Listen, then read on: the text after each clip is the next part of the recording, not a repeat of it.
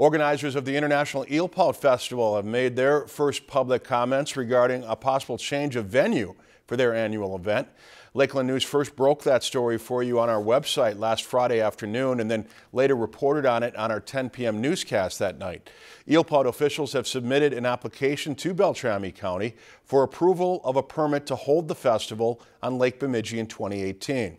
The festival has been held in Walker since 1979. The Beltrami County Planning Commission will present the application to the county board tomorrow.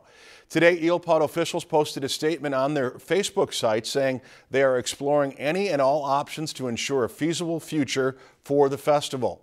The statement goes on to say Eelpout organizers have been in discussions with Walker officials as well as community leaders in other potential locations and that no final decisions have been made.